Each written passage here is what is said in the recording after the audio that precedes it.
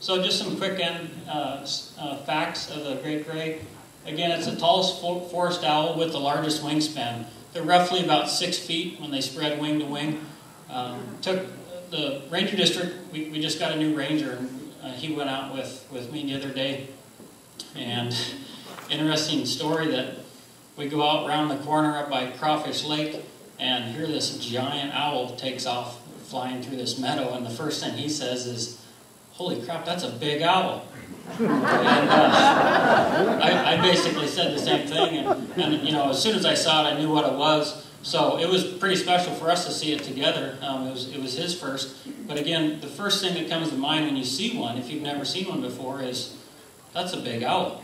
And a lot of people think, well, they're not as big as the great horned owl, right? Because it's the great horned owl. But frankly, they're about a quarter size bigger than the great horned. They're local resident year-round here in the Highlands, which is pretty special. So they don't migrate like the snowy owls do. Snowies go from the tundra clear down into the States.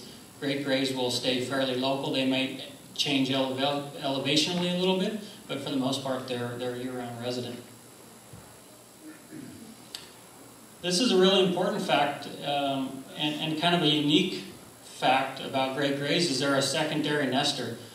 What's a secondary nester mean is they don't build their nest. They will literally not even take a stick and fluff up the pillow, per se.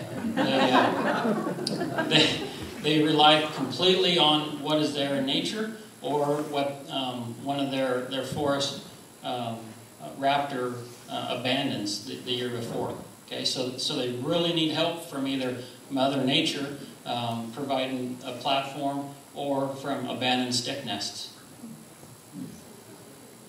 With the largest wingspan, they go after some really tiny pieces of food in the form of small prey. A great horned owl, they'll take your cat, right?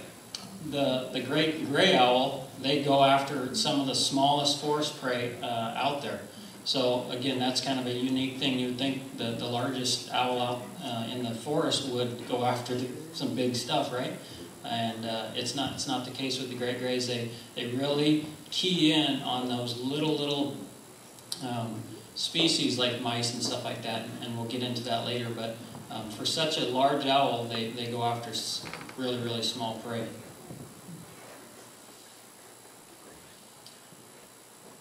So Washington is in the southern extent of its range, and it doesn't just stop in Washington, but it's primarily a northern boreal owl, and British Columbia, all through Canada and into the Yukon and Alaska. There's a lot of owls, but Washington and some other western states are in the southern extent of its range.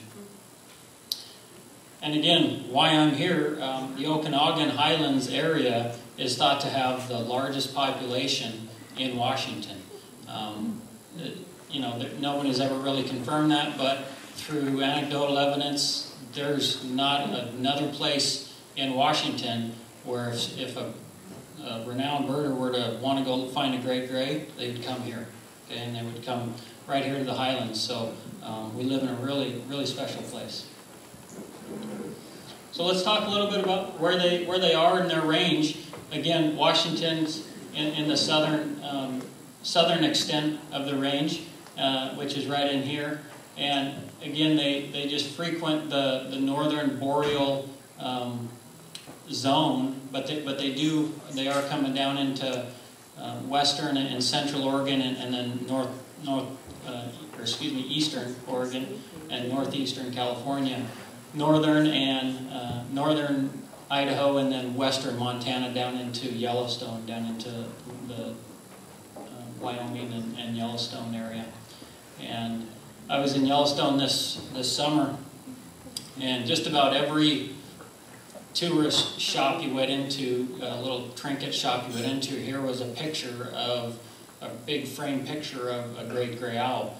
So obviously they're an icon for a lot of people, and boy, once you see one, you'll never forget it. So again, we're right here, southern extent And again, year-round, summer breeding, they don't migrate much.